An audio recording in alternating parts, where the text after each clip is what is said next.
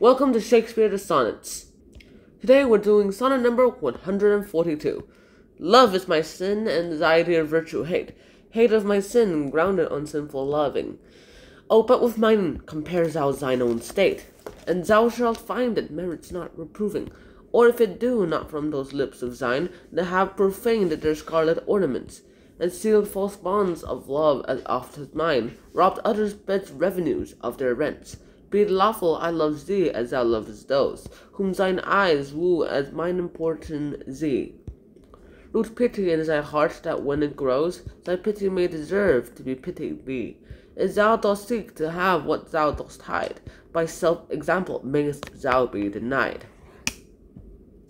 So, firstly, what I have to say is, love is my sin, hate of my sin, and that is the first two words, well, technically phrases, that come to my mind immediately. Love is my sin, hate of my sin. That basically means that the love is my sin, and then anxiety of virtue hate. So it basically means that Shakespeare, okay, my love is my sin. Loving you is actually kind of a sin right now because I could go to hell for this. But then again, your dear virtue, my love, my dear. I'm going to say my dear because it actually kind of does not say love anymore. At least towards the young youth. She's all like, alright, so you go ahead. And your dear virtue is your hate. And since you're hating someone, that's basically what your sin. And because you hate my sin, grounded on sinful loving.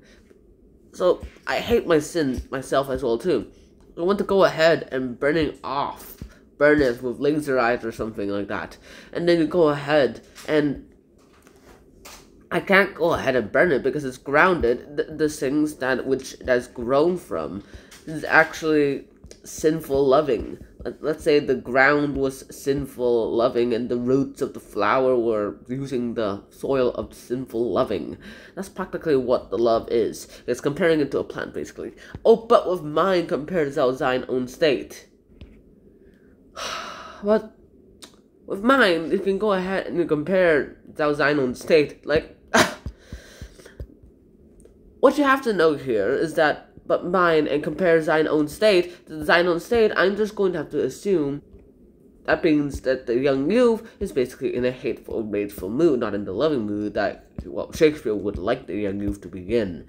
So, if you compare my state, which is really not that simple, and compare it with your state, my sins are nothing compared to yours.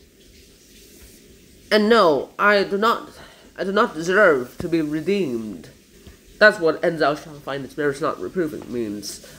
Or, if I do, not from those lips of thine that have profaned their scarlet ornaments, and steal false bonds of love as oft as mine. So, those three lines basically means, or, if I go ahead and if I do go ahead and deserve to be reprimanded, I deserve to be, if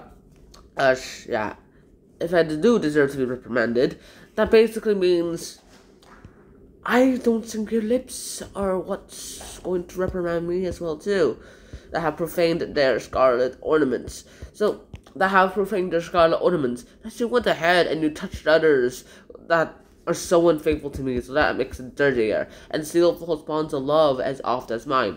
When I go ahead and send off fake Valentine cards or something like that in the form of your lips. Then again, I have done it too, but I didn't do it as much as you did. Oh no, where's William Shakespeare's head? That's too big. That's still too big. There we go. And for the rest, all you have to go ahead and understand is, robbed others' beds, revenue of their rents paid, lawful, I love thee as thou lovest those. That basically means, I went ahead and I robbed other beds. You went ahead and you went to other people, and you were all like, psych, you're sleeping with other men. Be lawful, I love thee as thou lovest those. But then again, it is lawful that I go ahead and love other people as well as you go ahead and love other people as well too. Whom thine eyes woo as mine important that root pity in thy heart that when it grows. And then your eyes they woo as mine important thee, root pity in thy heart that when it grows, I pity may deserve to be pitied be. So your eyes, you go ahead and make other people pity you so that they want to go into bed with you. That's... But then again, there's so much more that you can do. Thy pity may deserve to be pitied. Now, your pity, it's so pity that you may actually go ahead and you deserve to be pitied. And thy pity may deserve to be pitied. You may deserve to pity. I may go ahead and pity you. If thou dost seek to have what dost hide, if you go ahead and you decide to show pity for me as well too, instead of showing me all these false pities of arrows. And then you might actually understand, young youth, that you won't get any more men because what you've done. And that's it. That's sonnet number 142.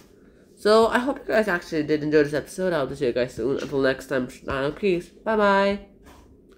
Love is my sin, and thy dear virtue hate. Hate is my sin, and grounded on sinful loving. Oh, but with mine compares thou thine own state, and thou shalt find its merits not reproving. Or if it do not from those lips of thine, that have profaned their scarlet ornaments, and sealed false bonds of love as oft as mine, robbed others' beds, revenues of their rents, be it lawful I love thee, as thou lovest those, whom thine eyes woo as mine importune thee.